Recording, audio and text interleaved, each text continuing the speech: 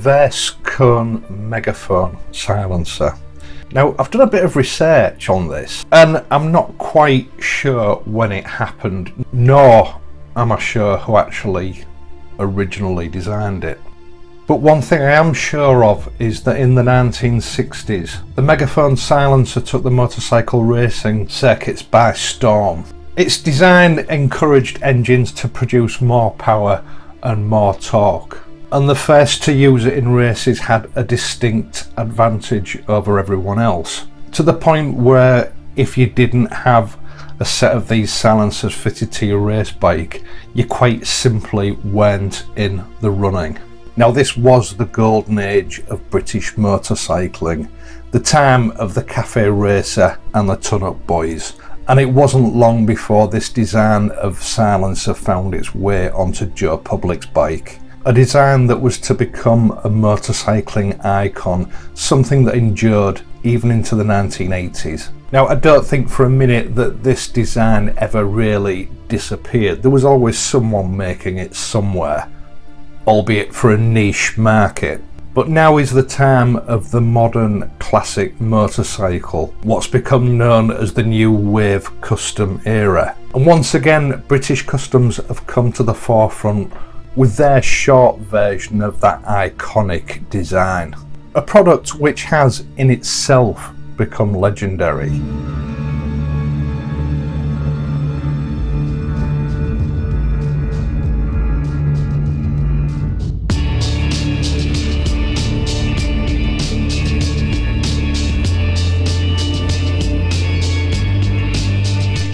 The Predator Pro Shorty silencer. Now, this silencer shares exactly the same DNA as the standard Predator Pro. The same all-in-one piece stainless steel construction that contains no external welds, boasting a flawless mirror finish. And the same high velocity output baffle system that allows exhaust gases to escape quickly, allowing the engine to develop more horsepower and more torque.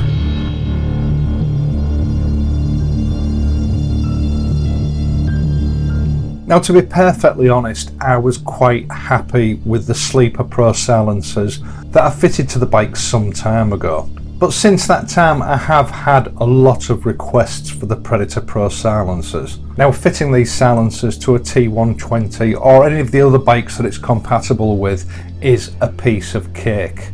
And once you know what you're doing, it's literally just 10 minutes work. Now, the fitting is more or less the same as with the Sleeper Pros, so I'm not going to go into it in intricate detail. If you do want a more detailed fitting guide, please click on the link above and that will take you to the Sleeper Pro video. This might also be helpful for people that are changing from the standard Triumph silencers, as removal is very slightly different from removing the Sleeper Pros. Now, you are going to need a set of graphite exhaust seals. These don't come with any of the British Customs kits, but you can buy them separately either from British Customs or from your local Triumph dealer. I have heard of people fitting these silencers without the graphite seals. I had a look to see if there was a way to do this, and to be quite honest, I can't imagine how those people have managed it and obtained a decent fit. I just don't see how it can be done. Now, I did film the fitting of the graphite seals, but it was one of those occasions where I pressed the record button thinking that it would start recording, but I was already recording, and what it actually did was it put the camera onto standby. Unfortunately, once these seals are fitted, you cannot get them out intact, so I couldn't repeat the process on camera. But they are just a simple push fit as far as you can into your silencer prior to fitting. Now, this exhaust kit comes with everything that you need for fitting apart from those graphite exhaust seals.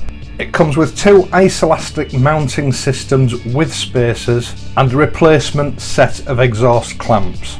It also comes with a spare bump stop in case you don't want to fit the one that came with your original Triumph silencer, and an additional piece of angled steel with a bump stop on it.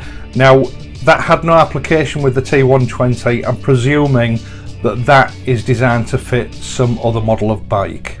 Now the first thing that you need to do, starting on your right hand silencer, which is the easiest one to do, is using an Allen key, loosen off the exhaust clamp. Make sure that it is good and loose, because when you start moving the silencer later on, you might reach a tight spot with it. So make sure that you unfasten it properly. Once you've done that, you need to remove your rear right hand foot peg. To do this, just get a spanner on the nut at the back of the foot peg, press down hard on the foot peg while it's unfolded and unfasten the nut. Once you've done that, you can remove the foot peg and the bolt that holds it in place, which also holds the silencer on. And while you're doing this, support the existing silencer, otherwise it will just drop as the bolt comes out. Once you've removed that bolt, with a slight twisting motion, you don't have an awful lot of space here, but with a slight twisting motion, withdraw your silencer.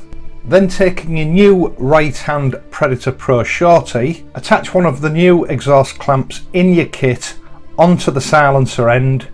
Now it's a good idea here to fit your isoelastic mounting system onto the bracket of your new exhaust silencer. It's composed of a spacer, a grommet, and then a spacer with an insert that goes through the grommet.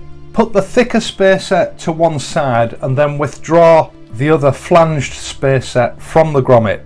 Fit the grommet onto the Predator Pro exhaust bracket, and once you've got it in place properly, reinsert the flanged spacer onto the back of the bracket that's on the chain side, and then gently slide your silencer onto the exhaust pipe of the bike. Again, a slight twisting motion helps here, and line up the hole in the silencer bracket with the hole for your foot peg. Partially insert the foot peg with bolt through the frame of your bike, and as you're doing so, thread the bolt through the thicker of the two spacers and then through the silencer bracket, and then start to fasten it up with the bolt on the back. Check the alignment of your silencer as you go along and tighten the foot peg bolt up. There should be no need to disassemble the rear foot peg. If you put a firm downward pressure on it, that should create enough friction to stop the bolt from actually turning. Fastening it up nice and tight, then when you've done that, you can position your exhaust clamp how you want it and tighten that up, and that's your right hand side done. Now the procedure for the left hand silencer is pretty much the same. There's just one or two things to watch out for. First of all, if you're removing the original Triumph silencers, there is one additional bolt holding this side on, and that bolt's there for two reasons. One is to take the force from your main stand when it's folded up in order for the bike to be ridden, and the other is that your outlet pipe from your catalytic converter or your cross pipe doesn't have any support. It relies on the silencer to keep it in place.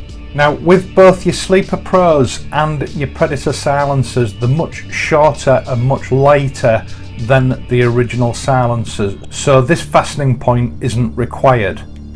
In a nutshell, if you're removing the existing Triumph silencer, obviously you will need to remove this bolt, but you don't need to replace it when you're fitting the British Custom silencers. Now on the underside of your left hand Predator Pro Shorty, there is a little bracket with a hole in it designed to accept your rubber bump stop for your centre stand. You can either use the spare one that's provided with the British Customs kit, or you can, like I did, just remove the bump stop from your old silencer and place that onto your new silencer. One last thing to look out for here is your centre stand when it's folded up out of the way. You may need to manipulate the new silencer very slightly and get it into position to make sure that the centre stand doesn't foul on it when the centre stand is folded up.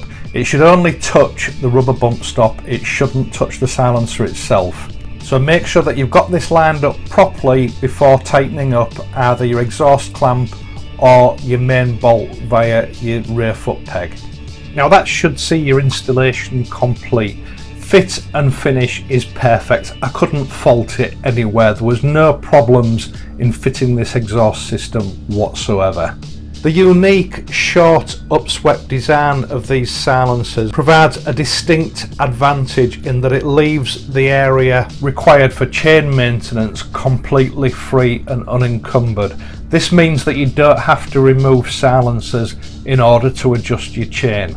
It amazes me how just changing silencers can completely alter the visual character of the bike. To my eye personally, it gives the whole bike a more competitive look, a meaner stance, something that pea shooters don't provide.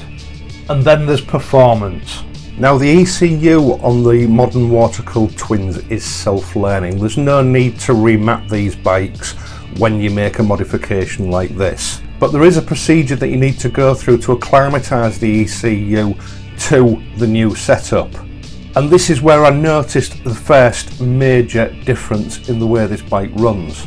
Now the procedure is to start the engine up and let it idle through one heat cycle. That is, let it run until the cooling fan kicks in, and then when it's finished, switch the engine off. Normally this takes between 7 and 9 minutes from cold. On this occasion it took over 14 minutes. Now it's always been a common feature of these bikes that they do run very hot and that the cooling fan is constantly kicking in. And those that own one will know that even in cooler temperatures, 30 seconds at a junction or a traffic light at a standstill and your cooling fan will burst into life. That's stopped. It's simply not happening anymore, to the point where at one point I actually thought my cooling fan was broken, but it's not. It only kicks in when it needs to, and it's obvious that the HVO system, or high velocity output, that British Customs have incorporated into these pipes, in conjunction with the shorter pipe, is venting heat from the engine much more quickly than has previously occurred, which can only be a good thing with these bikes. But please bear in mind, I am running a cross pipe and I also have a booster plug fitted to this bike.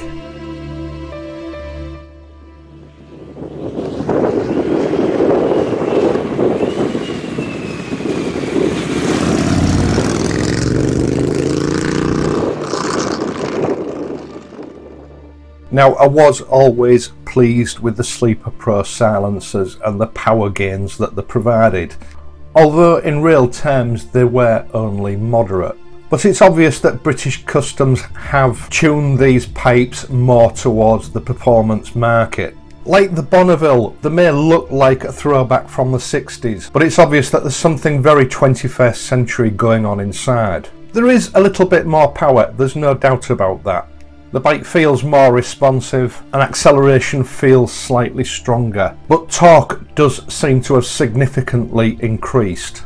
In its stock configuration, the Bonneville will only pull 30 miles an hour in a maximum third gear. Anything above that and it simply doesn't want to know. As I reported with the Sleeper Pros, with the cross pipe configuration that I have, this was raised, more torque was available, lowering the rev range. And it was possible not only to maintain 30 miles an hour in fourth gear, but if you were gentle you could even accelerate away from that point. The Predator Pro Shorty has raised that bar yet again. In fourth gear at 30 miles an hour, the bike will accelerate without complaint. And not only that, it will now quite happily hold 30 miles an hour in fifth gear, something this bike simply refused to do in the past. Now, last but certainly not least, sound. I'm not sure why, but I expected these pipes to be hooliganistic. They're not.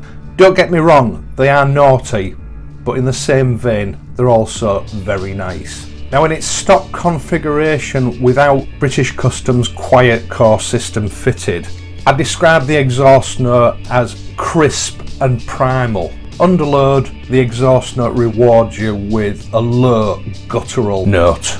It sounds angry, and at gear changes it snaps and snarls like an angry, snappy, snarly thing. The pipes are more audible to the rider because they're short pipes, but to me they didn't sound any louder than the Sleeper Pros.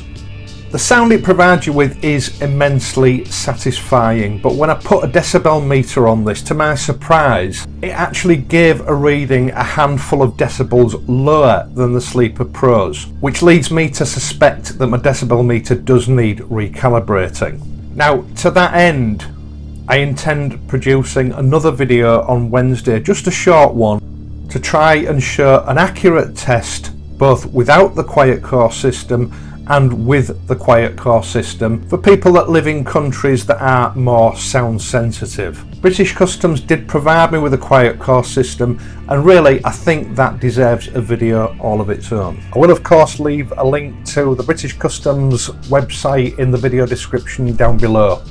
Now, camera audio doesn't really give an accurate rendition of how these sorts of things sound, but this video simply wouldn't be complete without it. Once again, thank you for watching this video. I hope you've enjoyed it and found it useful. If you have enjoyed it, please leave a like and subscribe to my channel. As I've said, I'll be back on Wednesday, so until then, please ride safely and I'll see you soon.